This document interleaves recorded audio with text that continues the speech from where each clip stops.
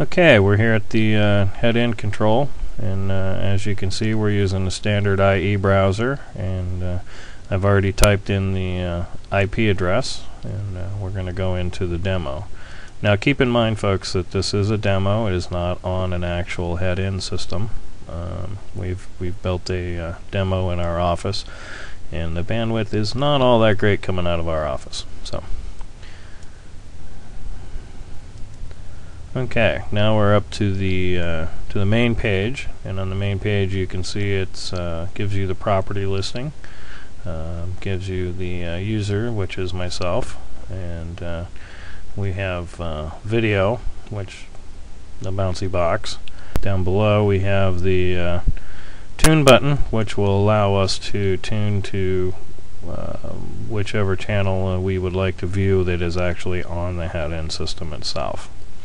Okay, down below that we have a remote control, which will allow us to control the receiver that we're actually tuned to.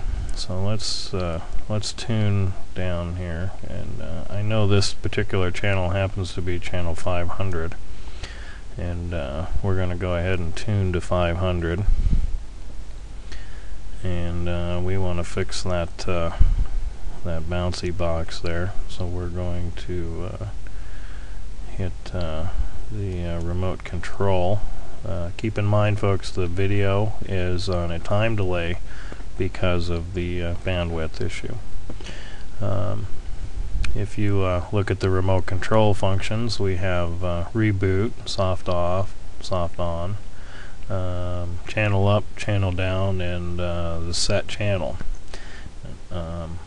On this particular receiver, we're going to do a reboot. We're going to hit the execute button, and on this particular execution, we're going to realize we're going to get an error message because it's not sending any message back from the receiver to let us know that it's actually happened. So it's going to give us a communication error to let us know that it didn't, something didn't work. However, it is working. If you can see on the video below, the receiver has reset, and we're going to close this out, and we're going to wait for that receiver to come back up. I happen to know that this receiver is not on the proper channel, so we're going to have to go back in and fix that. In fact, I think we'll go over to receiver status. And we'll just kind of go through here from here. Now if we look at the receiver status, it's going to give us our head-in lineup, the channel that the DirecTV receiver should be on, the DirecTV receiver actual channel, and it's going to give us our signal level and our COM port status, which COM port status basically means the connection to the receiver. Okay. Now if I look down here at DirecTV Showcase channel 500, I can see that it's actually on 502, so I'm going to need to change that. So I'll go over to the signal percentage, and I'm going to click on signal, and it's going to bring me back to that particular channel in the receiver. So now I can view it. I know that it's coming up.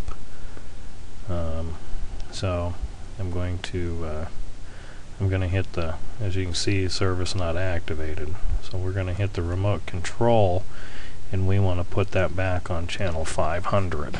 So we're going to go to 500, and we're going to hit execute. Now on this particular execution, when you punch this one in, it will give you a confirmation command completed. So that way you will see it change the channel here in just momentarily. And it goes back to channel 500, and it goes back to the DirecTV Showcase. Okay, let's go down to let's say channel 12.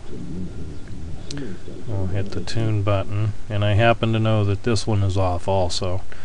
I've set it to channel 104, just for demo purposes only. And again, we're supposed to be on head-end channel, which would be channel 54, and the call letters for that channel. And the DirecTV channel is supposed to be on channel 12, and it's a D11 receiver. So we're going to hit the remote control button, and we're going to go up to set channel, and we're going to punch in the correct channel that it should be on, and we're going to click execute. And that will give us a command completed, and we can close out the box.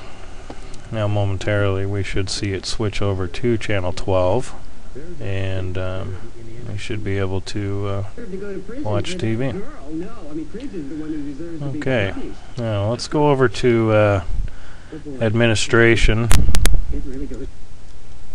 and in the administration there we can add channels and remove channels on our headend, and add and remove receivers. So if we had to change a D10 receiver, we would click on the edit, and we would change this to a D11 so that the headend control would know how to talk back and forth to the receiver.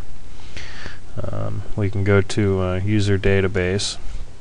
In the user database, it will allow you to add who you need to the your technicians or administrators to the headend control. We can go back to users online, and of course it's myself, which is Junior, and it gives you the IP address that they've come in on, and what pages that they're actually on at the moment. So we can go back to administration, and again here's where we add and remove channels, and if we wanted to watch channel lineup, we can actually do all that via remote.